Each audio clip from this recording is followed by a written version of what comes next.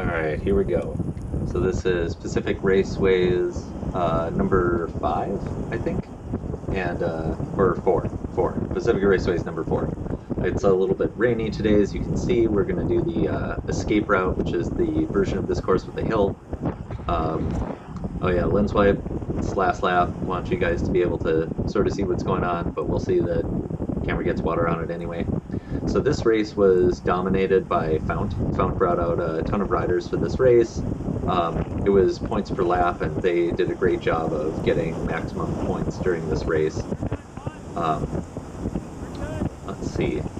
The Liquid Velo guys, that's the black and green kit, also have a pretty good showing here, and they're looking really strong.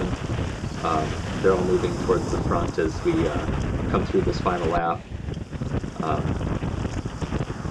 Let's see, what else can I tell you? Oh yeah, at the bottom of this hill, there's a pothole. Apparently that took out a quarter of the field. It's like right in the middle of the road, like right here. You can't even see it. Like there's nothing visible there. I couldn't even tell you where that was in the video. But it will wreck you. It's like a hard pothole. So apparently right behind me right now, like a quarter of the field is on the ground. But I don't know anything. I don't hear anything because I am trying to go fast on my bicycle. So my goal coming up this hill on the last lap is to stay really close to the front. I want to be able to respond to any surge that looks like it's going to go to the line.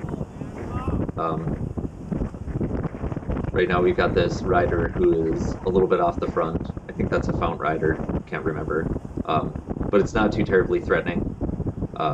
We still have this last part of the climb to go up, and it looks like it's going to be brought back. And I'm not in too bad position. I'm a little bit too close to the front, but on the hill, I don't mind being closer to the front. You know, so if something goes, I can respond. But here, Fount goes on the right side here, and I just wasn't ready to go with him. You know, here I'm grabbing onto an Audi rider. This guy's pretty strong. He closed down a lot of the brakes during the race, and he generally shows up really strong. So I figure like he's a pretty good person to pull me towards the end. I was happy to get on his wheel. But his teammate right behind me yells up really hard, telling him to like get moving. And I'm like, let's let this guy pull through. You know, I don't wanna be in the Audi train. I'm already too close to the front.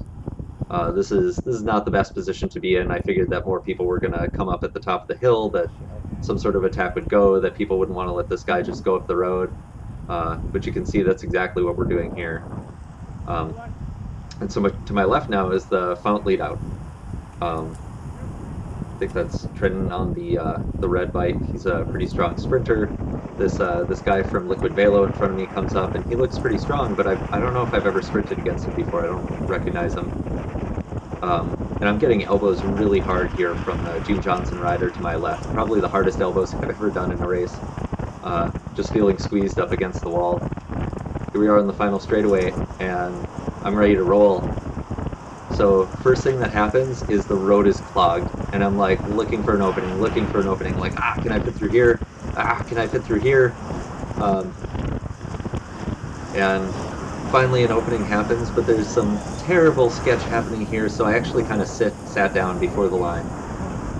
I didn't quite want to put my head down and go all out because I wasn't quite sure what was going to happen on the right there. I'll get you a slow-mo in a sec here so I can talk to you about what I saw and why it sketched me out.